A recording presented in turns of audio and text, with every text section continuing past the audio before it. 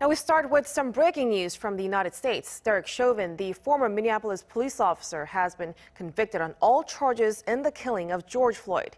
The jury on Tuesday delivered the verdict, finding him guilty of unintentional second-degree murder, third-degree murder, and second-degree manslaughter. Chauvin could now potentially spend decades in prison, with sentencing still weeks away.